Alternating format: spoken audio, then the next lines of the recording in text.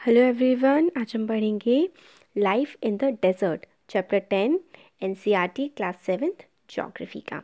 इस चैप्टर में हम वर्ल्ड के वेरियस डेजर्ट्स के बारे में पढ़ेंगे, वहाँ की लाइफ, फ्लोरा और फौना के बारे में। जैसे कि हमने चैप्टर 5 में पढ़ा था कि वाटर कितना ज़्यादा इंपॉर्टेंट होता है हमारी लाइफ के लिए, प्लांट्स, एनिमल्स, पीपल सब के लिए। और अगर पानी ही ना हो तो लाइफ कितनी ज़्यादा डिफ़िकल्ट हो जाएगी, कैटल्स के लिए भी और पूरे लैंड के लिए भी। फर्टाइल नहीं होगा, वहाँ पे एग्रीकल्चर नहीं किया जा सकता, इंडस्ट्रीज़ नहीं लगाई जा सकती, तो कितनी ज़्यादा डिफ़िकल्ट लाइफ हो जाती है। तो डेज़र्ट क्या होता है? डेज़र्ट एक एरिड रीजन होता है। एरिड मतलब सूखा रीजन, जिसकी कैरेक्टरिस्टिक्स होती हैं एक्सट्रीमली हाई और लो टेम्परेचर। हाई टेम्परेचर कहाँ पर होगा? जो हमारे हॉट डेजर्ट्स होते हैं। और कोल्ड टेम्परेचर का लो टेम्परेचर होगा जो हमारे ठंडे डेजर्ट होते हैं, कोल्ड एरिया जो होता है। और वेजिटेशन डेजर्ट की काफ़ी ज़्यादा स्कार होती है, मतलब काफ़ी कम वेजिटेशन होती है यहाँ पे। अब हम देखते हैं हॉट डेजर्ट सहारा के बारे में।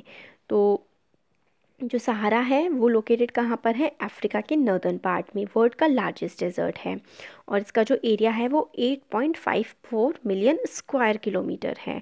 तो जो सहारा डेजर्ट है वो 11 कंट्रीज़ को टच करता है। अल्जीरिया, चैड, इजिप्ट, लिबिया, माली, मॉरिटानिया। और ये देखिए, ये वाला जो ये सहारा डेजर्ट वाला जो एरिया है, इजिप्ट आ रहा है इसमें, Libya, Algeria, Sudan, Chad, Niger, माली, मॉरिटानिया, वेस्टर्न सहारा, ये वाला जो पूरा का पूरा एरिया है ये हमारा सहारा डेजर्ट है। एरिट्रिया का थोड़ा सा पार्ट आ रहा है और सोमाली रिपब्लिक का पार्ट भी इसमें आ रहा है।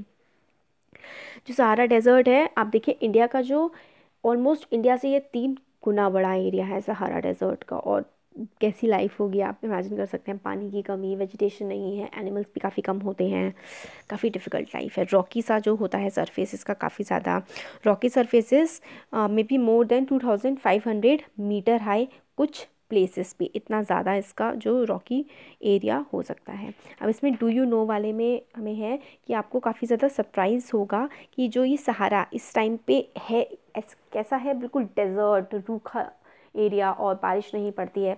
एक टाइम पर यहाँ पे लश ग्रीन एरिया रहा होगा, मतलब काफ़ी ज़्यादा ग्रीनरी रही होगी, हरा भरा रहा होगा।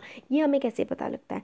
वहाँ पे केव्स जो बनी हुई है ना, वहाँ पे लोगों ने पेंटिंग्स बनाई हुई हैं नदियों की, क्रोकोडाइल्स की, एलिफेंट्स की, लायन, जिराफ, ऑस्ट्रिचेस की, शीप्स की।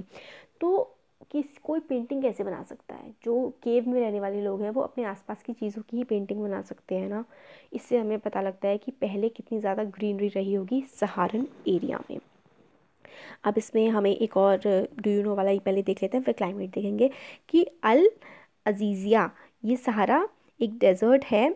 सहारा डेजर्ट में साउथ ऑफ त्रिपोली में, लिबिया में, जहाँ पे जो टेम्परेचर हाईएस्ट टेम्परेचर रिकॉर्ड किया गया था 57.7 डिग्री सेल्सियस। लिबिया में एक जगह है अल जिजिया, 57.7 डिग्री सेल्सियस, जिससे कि ऐसा लग जैसे हम जल जाएंगे, इतना ज़्यादा टेम्परेचर है, ये ऐसा फील होगा। तो क्लाइमेट देखते हैं इसका, काफ़ी ज़्यादा गर्मी पड़ती है और रेनी सीज़न जो है वो काफ़ी कम शॉर्ट होता है, कम बारिश पड़ती है। स्काई जो है वो क्लाउडलेस रहता है।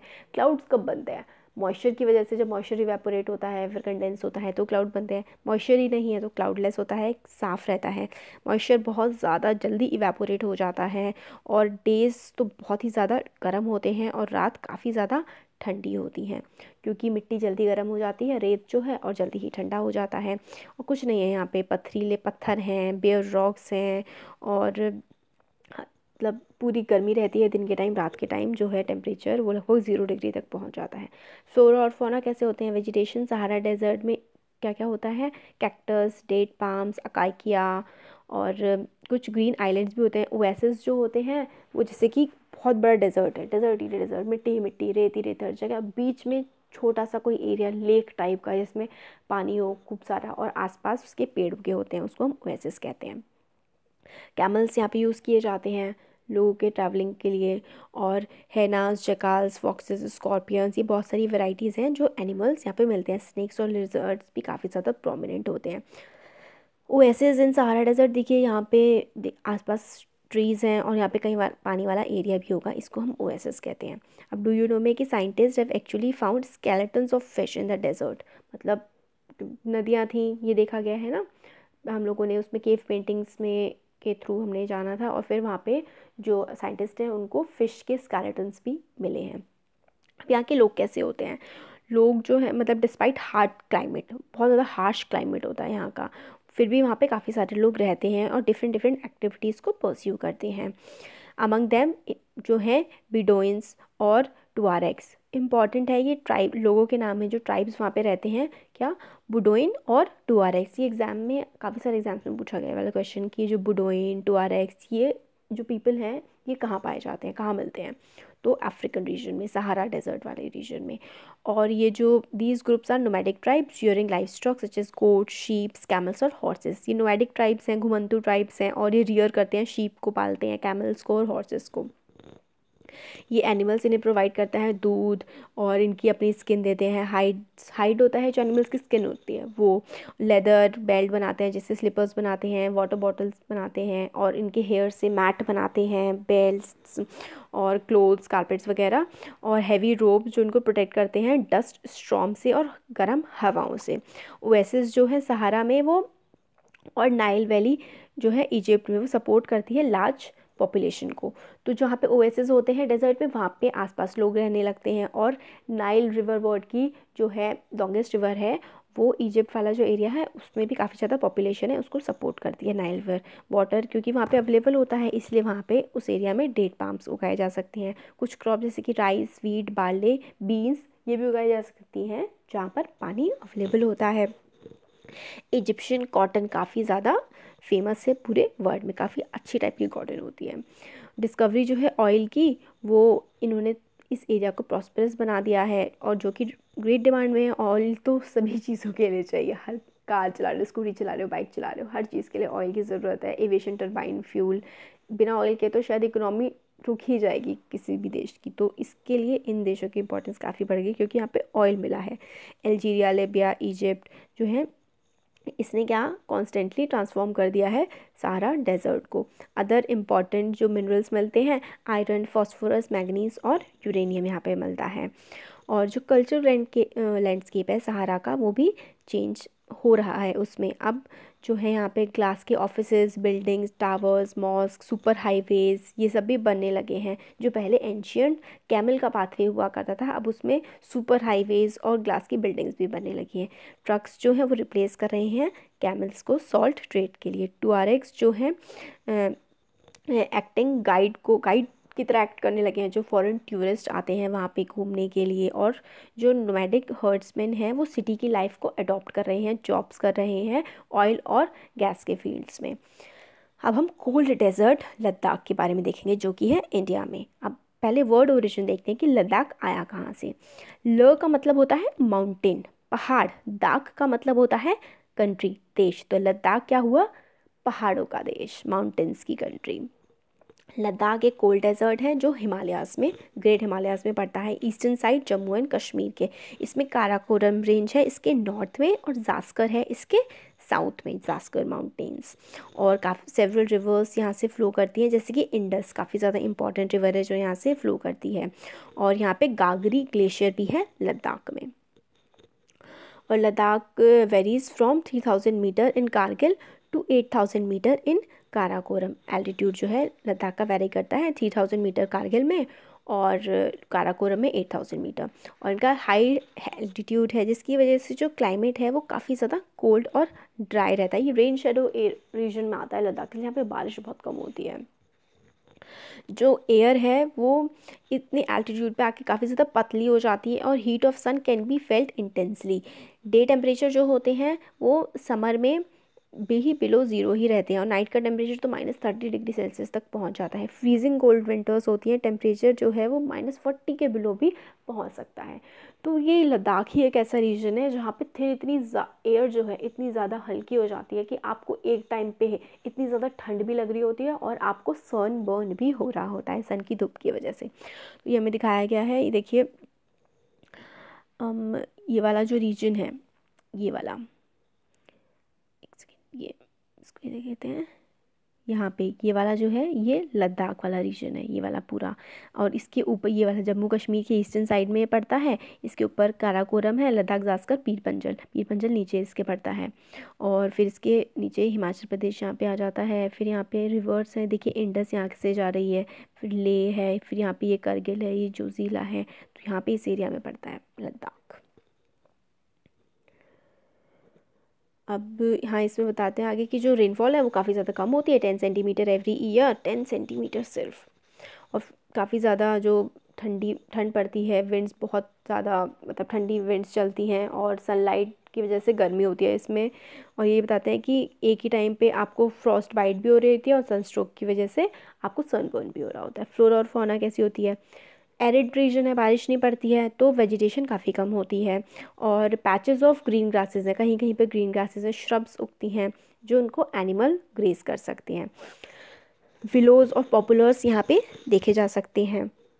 विलो और पॉपुलर जो ट्रीज़ होते हैं जो टेम्परेट रीजन्स में होते हैं ना, तो यहाँ पे भी ठंडा मौसम रहता है, तो यहाँ पे भी पाए जा सकते हैं।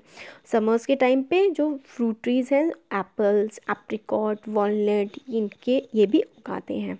और सेवरल स्पीशीज़ ऑफ बर्ड भी दिखती हैं लद्दाख में, जैसे कि robin, तिबेतियन snowcock, red stars, Raven, hoopoe यहाँ पे कॉमन है। कुछ माइग्रेटरी बर्ड्स भी आती हैं यहाँ पर। एनिमल्स जो है लद्दाख के वो स्पेशली मेनली जो है वाइल्ड गोट्स, वाइल्ड शीप, याक और कुछ काइंड्स ऑफ डॉग्स हैं।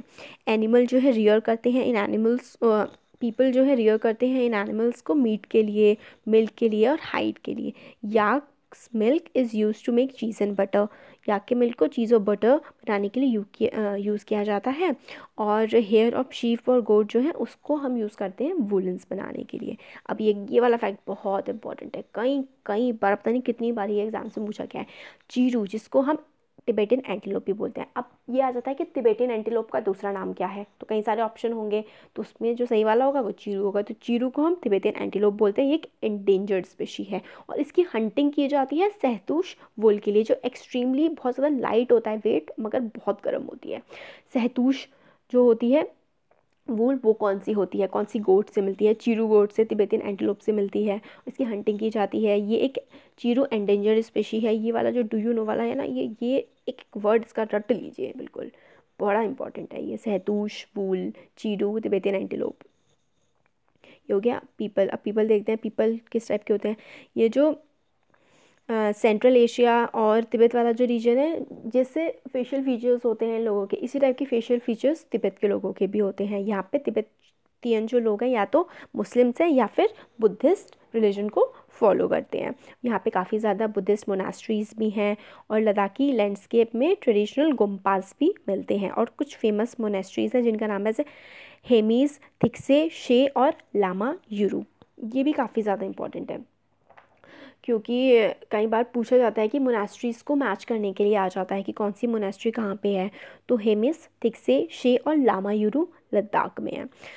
समर सीज़न में पीपल जो है वो काफ़ी बिजी रहते हैं पोटैटोज़, पीस, पीनट्स, टर्निप, काफ़ी सारी चीज़ों को, सब्जियों को उगाने में। क्लाइमेट विंटर मंथ्स का काफ़ी ज़्यादा हार्श होता है कि जो लोग हैं वो खुद को एंगेज करके रखते हैं फेस्टिवल्स और सेरेमनीज़ में। वुमेंस काफ़ी ज़्यादा हार्ड वर्किंग होती हैं यहाँ की, और वो अपने सिर्फ घर में नहीं फील्ड्स में भी काम करती हैं और स्मॉल बिजनेस शॉप्स वगैरह भी चलाती हैं।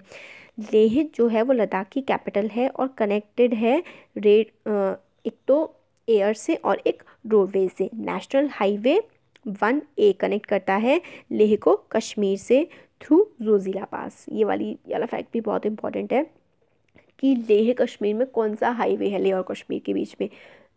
एक तो हाईवे का क्या नाम है, हाईवे 1A, और कौन सा पास है, पास बहुत ज़्यादा इंपॉर्टेंट है, जोजिला पास है किसके बीच में, लेह के और कश्मीर के बीच में।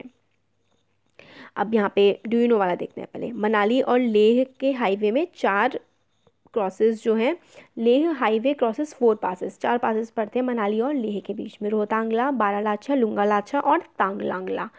ये बहुत इंपॉर्टेंट है, काफ़ी पूछा जाता है। रोहतांग, बारालाचा, लुंगालाचा, तांगलांगला, ये जो है जुलाई और सितंबर के बीच में ही खुलता है, और इसके बाद तो इसमें स्नोफॉल ही होने लगती है तो बर्फ़ जम जाती है, इसलिए 2-3 मंथ के लिए यही खुलता है, जुलाई टू सितंबर के बीच में।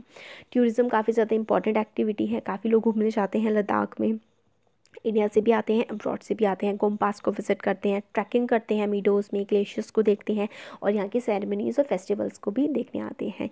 यहाँ के लोग की जो लाइफ है वो काफ़ी चेंज आ रहा है अब तो मॉडर्नाइजेशन की वजह से, और पीपल ऑफ लद्दाख जो सेंचुरीज से बिल्कुल अलग सी लाइफ जी रहे थे, एक बैलेंस बना के जी रहे थे नेचर से हारमोनी के साथ, अब क्या है, स्कैसिटी ऑफ रिसोर्सेज के कारण, वाटर और फ्यूल के स्कैसिटी के कारण यहाँ पे से माइग्रेशन भी हो रहा है, और यहाँ के जो लोग हैं वो किसी भी चीज़ को वेस्ट या फिर डिस्कार्ड नहीं करते हैं, क्योंकि काफ़ी ज़्यादा कम ही ऑलरेडी इनके पास रिसोर्सेज हैं। तो